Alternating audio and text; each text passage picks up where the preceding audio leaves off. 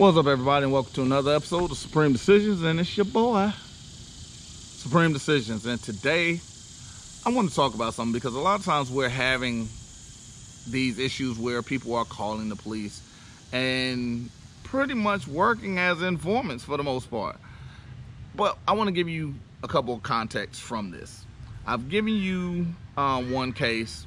I'll put it somewhere, like it'll be somewhere around me, but I gave you a case which dealt with anonymous tips, because in most cases when you have these people that are calling the police and they're doing it for whatever reason because they don't like something, or they're placing their feelings or what they should think, feel, or believe into the place of what is actual law, it becomes detrimental. Why? Because the police officers that I say, they're not designed to solve any case. They're just doing stuff to generate revenue.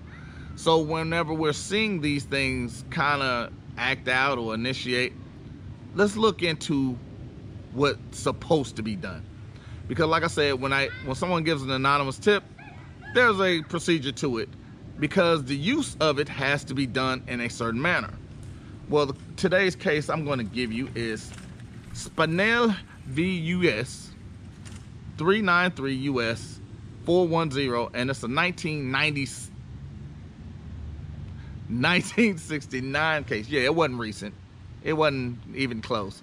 It's an old case, because that case is older than me. But what it talks about is an informant's tip. An essential part of an affidavit in this case, which is pretty much what they use, was not sufficient, even as corroborated by other allegations, to provide a basis for finding probable cause that a crime was being committed. Because remember, I talked about when a crime is being committed, probable cause is something that's tangible. People saying it, even multiple people saying the same thing, only makes someone a party of interest. It sparks an investigation. The problem lies here is in investigators. They choose not to do what they're supposed to do, or what they are, or are they doing what they're trained to do? Might be why we're looking to reallocate how they're paid and who's being hired to do it. Anyway, we talk about the simple essence of the probable cause is something that's tangible because an actual crime has been committed, as well as there's a injured party that can fairly trace the actions of the person that's being accused to the damage to one's person or one's property. Because again, gave you the case on that as well, because that is the corpus delicti, the body of the crime.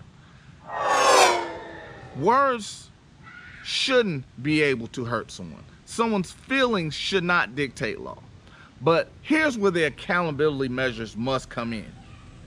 Because we overlook or we allow things such as this to go on, we are actors in our own detriment. We are actors in our own liability of things that are being done. So if you want change, you must become something that is in opposition of the current mode of behavior. You must become the director of that change. So knowing that even if one person gives police information that does not support, even if done by multiple people, the finding of probable cause, it only is something that sparks an investigation. You know, when I talked about in Terryville, Ohio, where they used the word hypothesis. Where else did we hear hypothesis? Science. Because then they use their hypothesis to fit evidence to their findings or feelings, because that's what a hypothesis is. Now, knowing that, that's all I have for today. Remember, join the channel, pick a tier, become part of the Supreme Society.